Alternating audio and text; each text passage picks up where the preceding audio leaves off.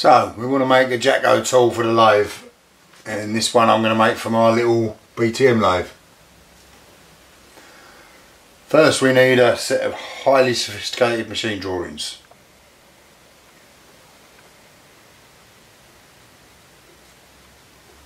And here we go. We want a bit of brass that we're going to make round and put the little indents in for doing the actual pivot polishing. That needs to be threaded or have a bit on it to be threaded. We need a bit to support this bit on. We need a thumb screw or a screw of some description to attach this to this. And we need a shaft to suit the lathe we're going to be using, threaded to go in this hole here, which will be threaded.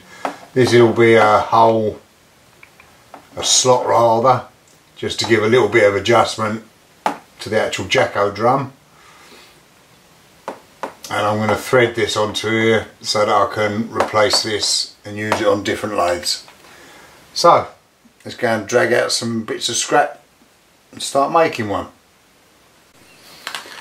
Alright, so these are the bits I've sorted out for it. I've got a bit of, not sure actually if it's brass or bronze. It's been kicking about for a long time. It came in a box of crap I got. So I shall cut a little bit off of that, mount it in the lathe and do what I'm going to do with that. I've got a brand spanking new piece of 8mm silver steel here, which I'm going to use for the shaft. Doesn't really need to be this good, but this is what I've got that's about the right size. And a bit of some sort of mild steel, I'm not sure what it is, but I shall cut a little bit off of this, mill it, drill it, tap it, put a slot in it. And this is the bit I'm going to make first, and then I'll make everything else off of this. Right, I'll cut a bit off of this and take it to the mill. I shall probably just do all these bits and speed it up so you can just see what goes on. Okay, so here's all the bits.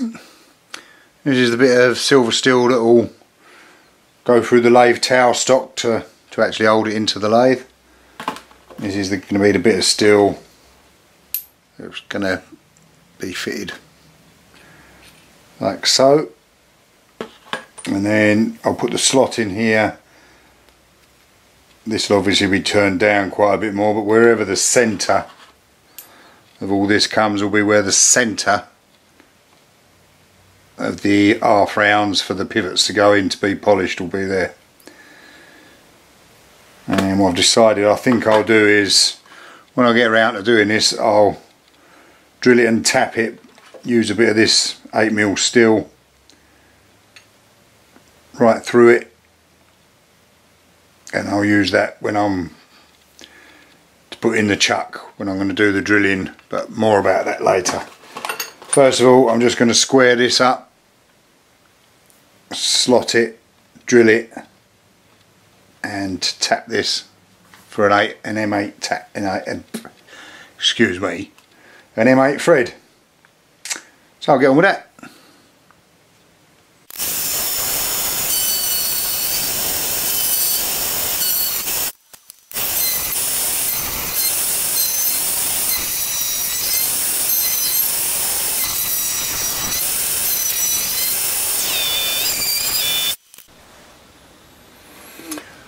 So I've drilled and tapped the hole there for the shaft, and now I'm just milling the slot.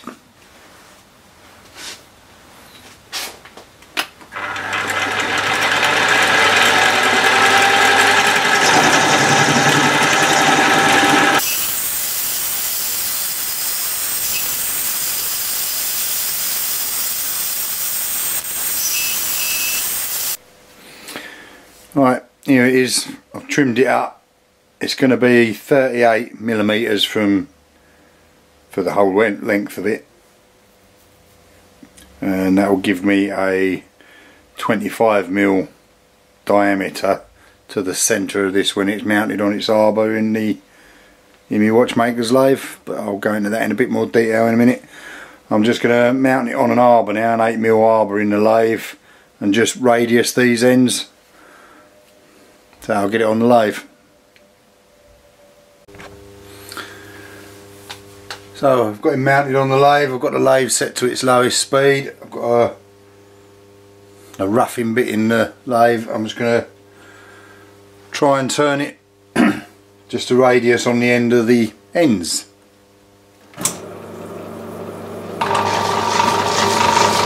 I'm going to take very small steady cuts with this, and even that might be too much.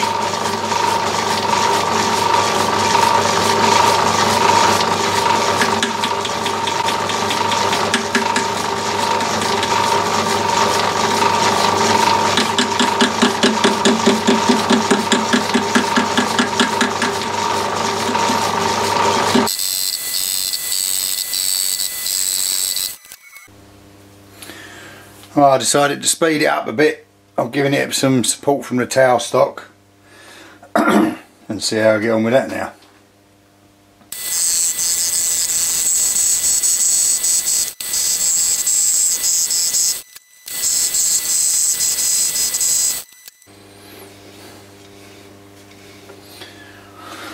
Well, I'm just going to speed it up and give it a final pass.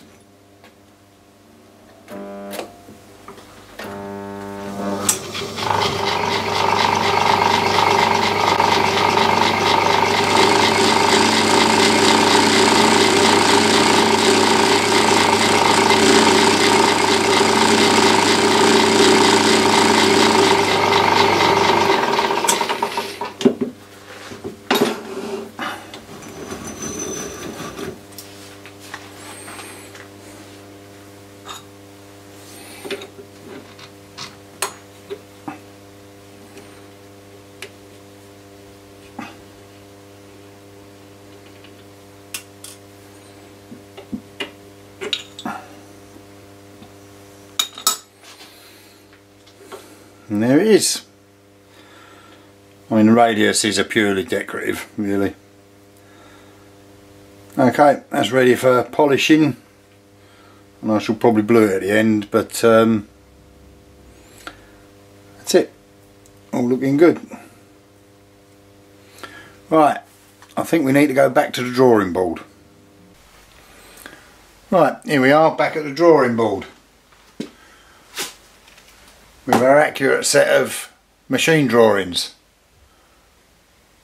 Hold on, let's do it from this now. So I'll start off with that at approximately 30mm. I'll put it in the rotary table and then start drilling the holes I want for the pivot rests. Oh, I've got the bronze mounted in the lathe. I'm just going to face it, drill it and tap it.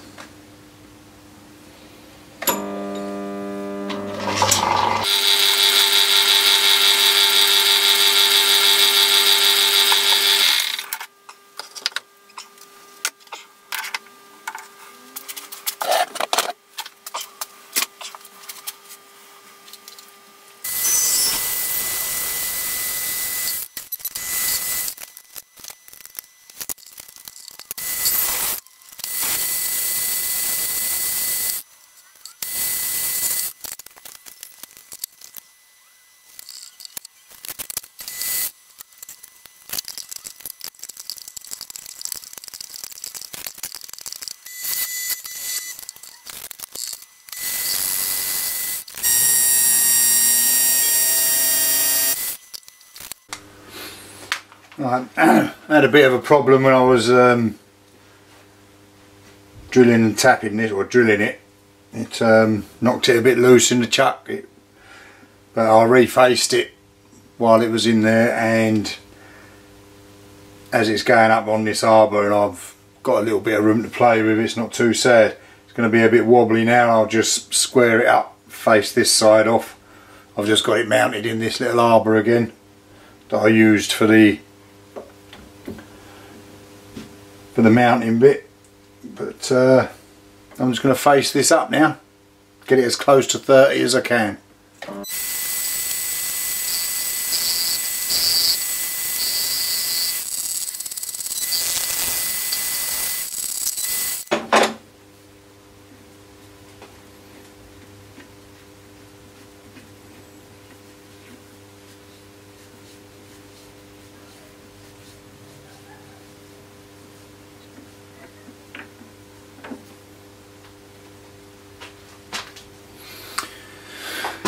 Right, so here we are. This is the drum so far.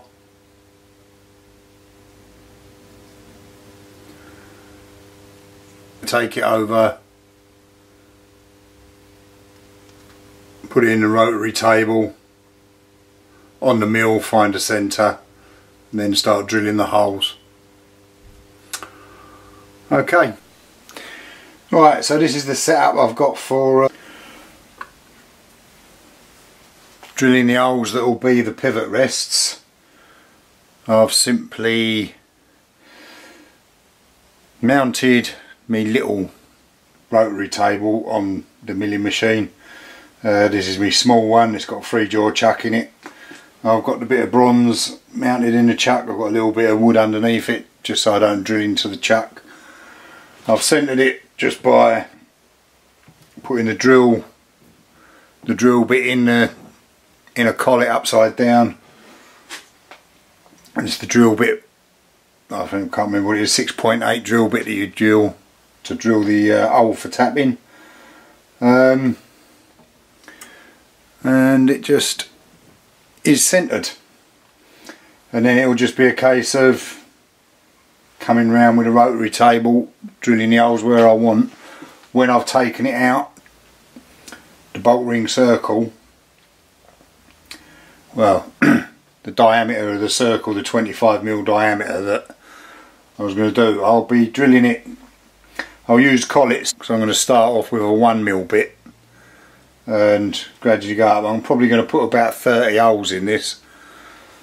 And I want to leave a bit of space for anything that might come unusual in the future.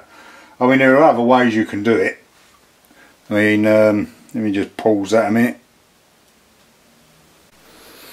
I mean, here's a view of the DRO. I've got that centred with a drill, like I said, so I can just zero everything out, and then either on the X or the Y axis, it doesn't matter which way around you do it.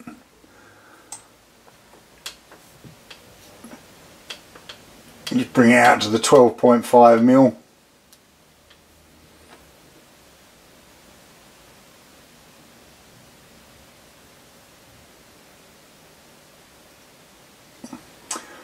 Like that. Lock the table off, and then just using the rotary table when I want to space them as I want to space them, rather than having a set distance between each hole. But this this DRO, since I've had this, I mean, this is a game changer. This is like having a wizard in your workshop.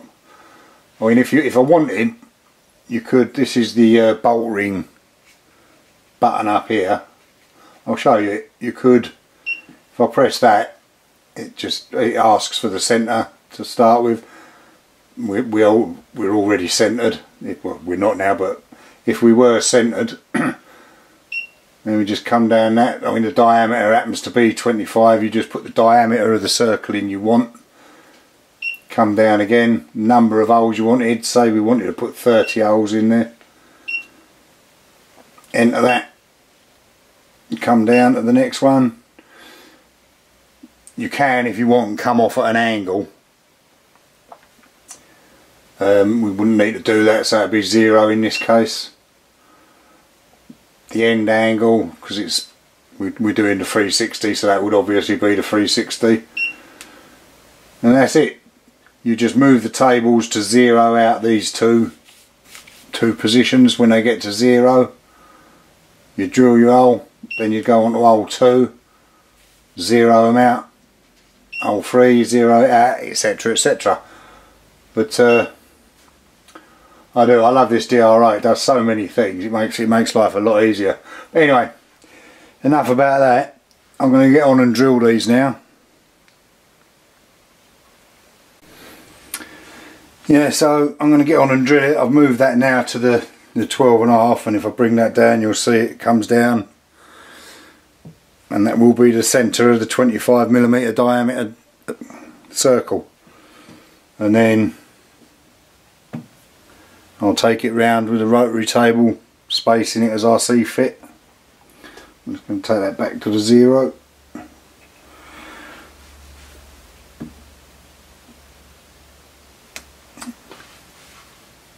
And I'm not going to show you drilling all these holes because it's going to take a while. I'll probably do a little bit, even speed it up. I think this would be a bit of a boring thing to watch. So I'm going to get on and drill the holes. I'm going to change this out now for a 1mm collet and drill the first hole, which is a 1mm hole.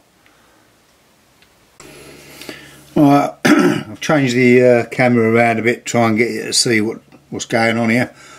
This is the one I'm most worried about. This is the little 1mm drill. I'm going to give it a go. I'll be amazed if I get through this without breaking the drill, but we'll give it a go.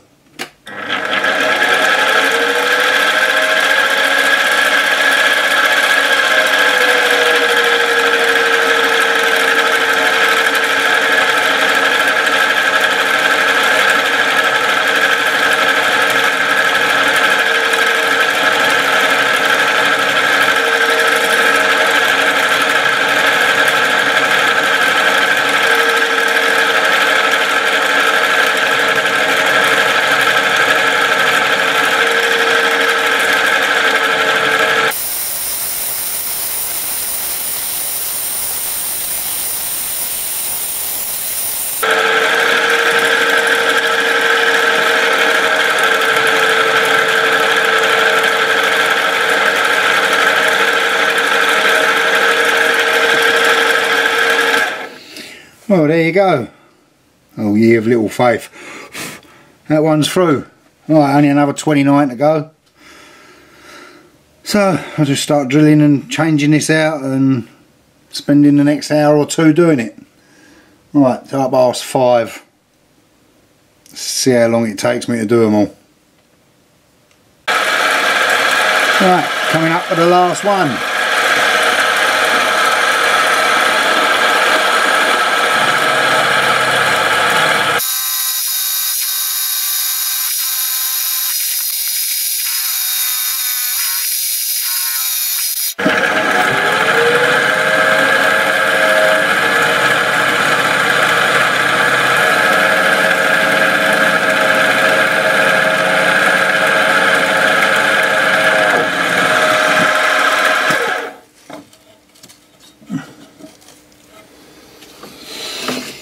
Well, I didn't get anywhere near the 30 that I thought I was going to get in there.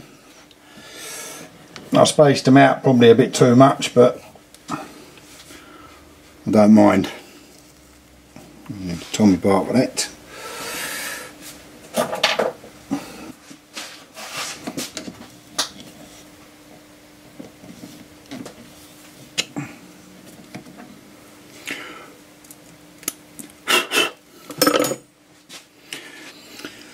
So there she is,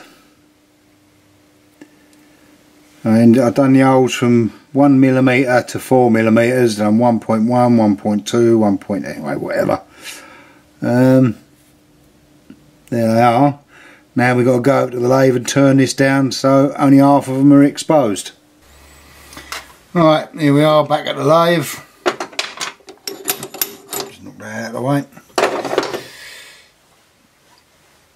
So now I'm just going to turn this down to the 25mm diameter, and that should reveal the pivot rests.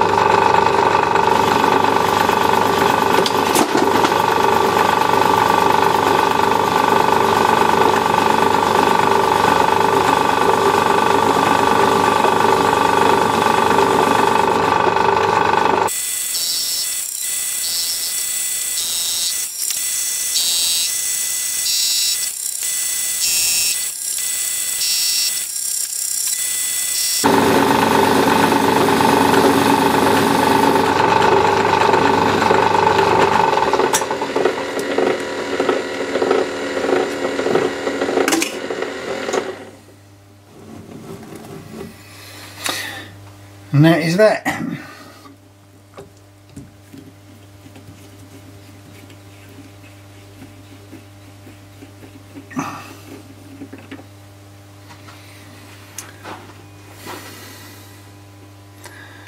So that's him. Needs a bit of cleaning up. Little pivot file, little files into these. But there it is, the jacot drum. These should all be pretty much half of what the old was they started out. And them sizes going from 1mm, that's 1.2, 1.4. 1.6, 1.8, 2, 2.3, 2.6, 3, and anyway, they go up to 4mm, which will be pretty much any size of arbor you'd need on an ordinary clock until you get up to the sort of barrels and things. But I'll clean that up and we'll have another look at it. I'm going to face this off a bit as well. Right, so here we have assembled the parts for the jacot tool. This piece I've just made, it's a simple case of turning a bit of 8mm silver steel down to the sides of the tailstock on my BTM lathe and putting an 8mm thread onto the end so that it fits onto the carrier, which is all I've done with this, is polished it up a little bit. And that simply screws into there. The reason I've made that so you can screw it in and out is I want to put a little MT0 Morse taper one for my Paris lathe so I can use it on the Paris lathe as well. The jacot drum has just had the centre fitted. It's just a steel centre, tapped and threaded so that it fits through the carrier on the drum. It's got weight. I mean, you'd never need that much adjustment on it, but that goes onto there. Then I just made a little brass thumb screw, fitted it onto a bit of 6mm threaded rod. That simply screws into the back of the jacot drum.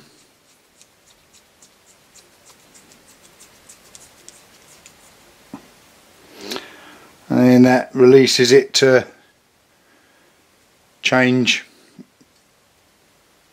whatever one you want, and you have got the little bit of height adjustment, which, should it be necessary, it would take up any wear in the indents at some point in the future. Okay, let's go and stick it on the lathe and see what it looks like. So here we are at the lathe, the jacot tool. Just slides into the end of the headstock. Nip it up. I've got a wheel in here that I'm going to be polishing.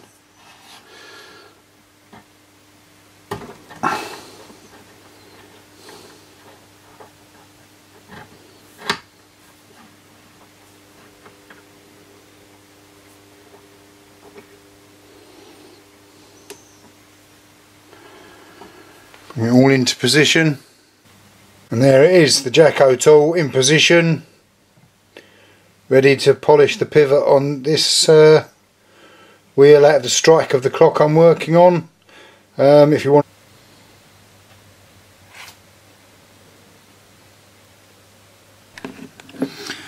Alright, so let's get on with polishing the pivot. In this little block I've got some diamond powder and some rouge mixed up. That's just the powders, they're just mixed up with a very small bit of clock oil. And a double-ended pivot polisher. One end is very fine, and the other end is it's like a very fine file. And we start off with the file end. I'll start by putting a little bit of the diamond powder on, and slow, even strokes.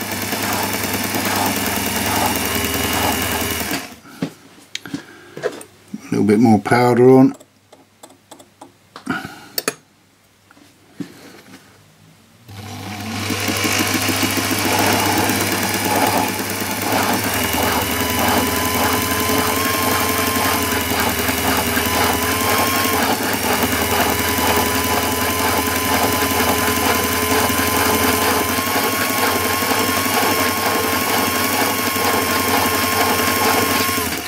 That should be plenty with the diamond powder.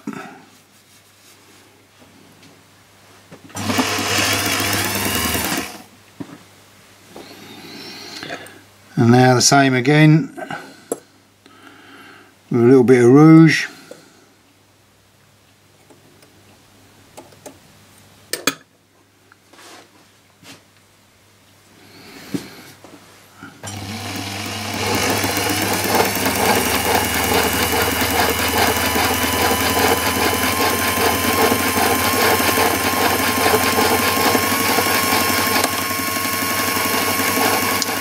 You've got to keep the file very, very level while you're doing this.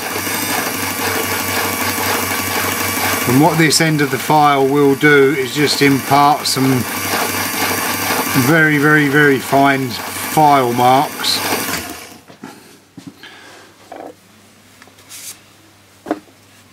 And now I'm going to swap the file around and use the actual burnishing end. I'll leave the bit of rouge paste there and just give it a polish with that. Now do this slightly faster and apply a little bit more pressure to it. And what we're trying to do now is just by friction and using the burnishing tool to smooth out the very fine file marks the other end of the polisher, pivot polisher, would have left on there.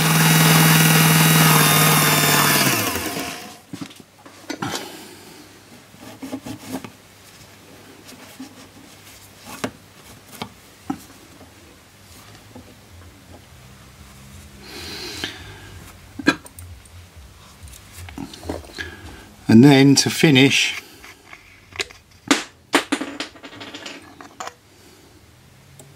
just put a drop of clock oil on there.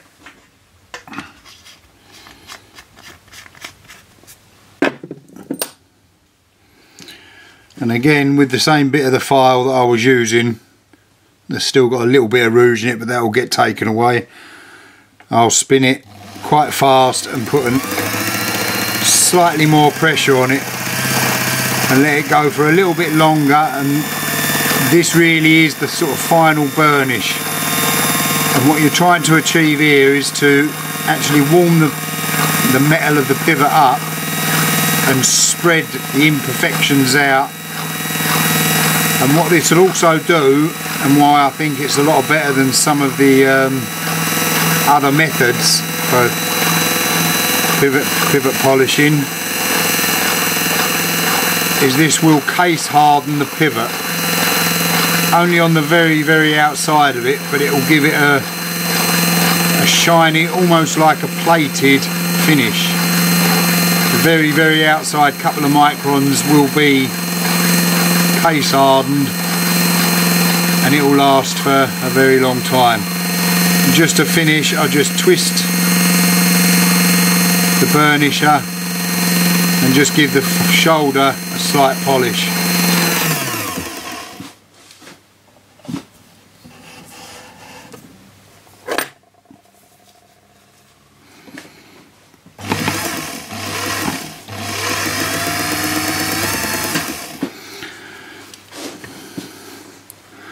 And I'll just give the ends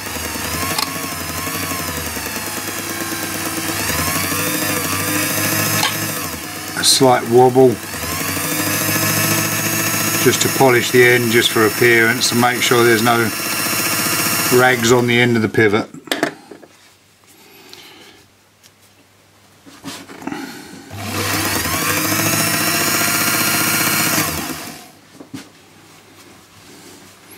Okay, I'll move the camera, see if I can get a close up of that, and you can see the before and after.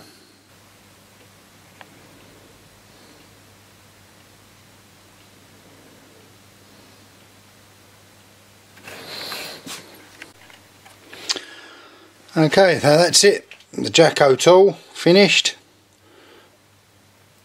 and the pivot ready to go back in the clock now. Thank you for watching, and I'll see you again in the next one.